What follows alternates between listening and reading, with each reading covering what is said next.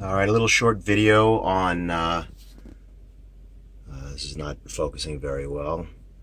There we go. On getting some programming completed on my Harris 5800. Again, I'm having some trouble with focus. I'm in my Land Rover. All kinds of things going on here. And we're at the beach. We're at Cape Cod, Wellfleet, Mass. Beautiful day out, and normally I would leave this door open, which I think I will do, but all right, anyway, it's fine for now.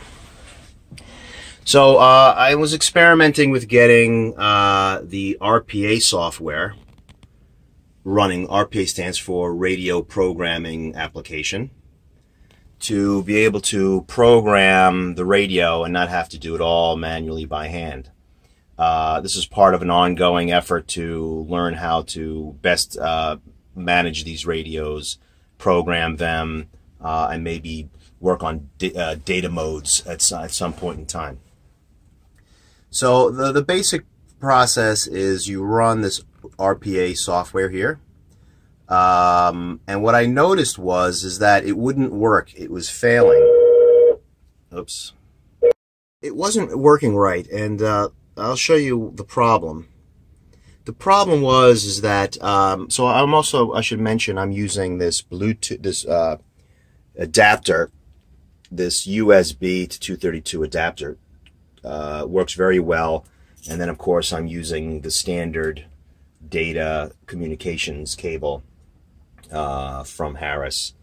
The problem is that the software, which uses point-to-point protocol, which is TCP/IP over a serial port, essentially, was, when I got the image of the computer, of the original computer that had the software, it must have been set to COM1, and so it wasn't communicating with the radio. So what I decided to do, what I think is a good idea to do here, is to add a shortcut in my RPA folder. Add a shortcut to the network radio driver installer. And this is what allows you, let's see if we can show this quickly. Okay, right here. That's the folder, and here's the application.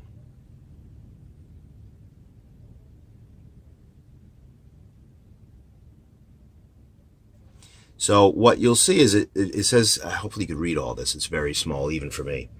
COM2, but it had been installed on COM1 only, and so that's what was so it wasn't working, since this USB port must be associated with COM2.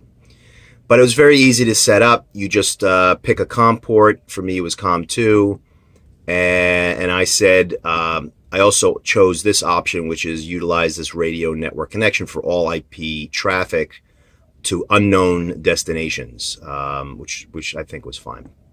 But I'm not going to recreate it. And then literally all you do is say install driver, and off it goes. And then there's even a test connection here. So I don't know if we'll try that.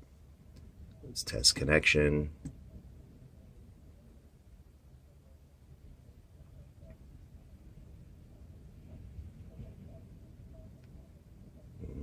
Taking longer than I would expect. I haven't tried this before. Okay, if you could read that, it is successful. So the next part of this, so once you get that driver installed, is I'm going to pause for this next part. Okay, all right, all kinds of phone problems today.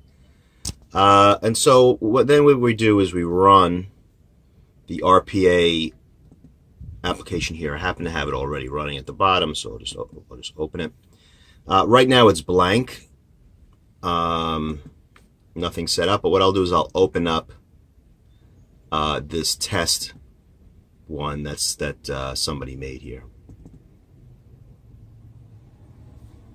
Okay, it's got some information, and you can see the channels are all created here. So channel 1, 3885, AM, etc. All these are created. Let's see what's in channel 4. Okay, 20 meters, 14,342, etc. AGC speed. You got all the details here. And so now to program the radio, you literally hit this button, or you can, I think it's just here. You could just hit program, and you select the station. This I'm not exactly sure on yet, but I'm going to select this, and then you say program, and I'll try to show you what the radio is doing at the same time. Okay, that's fine. Connecting to radio. Querying firmware module version, I guess to make sure it's all compatible. All right, so here, if you saw the zeroizing, now remote programming, and I'll just leave it on this because the radio doesn't show anything else at this point.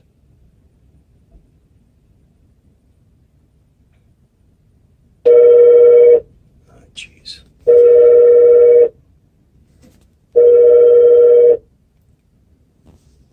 Sorry about that. Phone's ringing.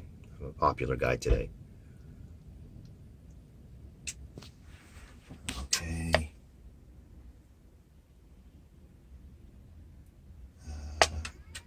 All right. It reboots the radio after it loads it. Probably hear all the relays clacking, and it's done. And then here it says programming of station RF-5800 completed successfully. So that's it. So we're able to program the radio. Hallelujah.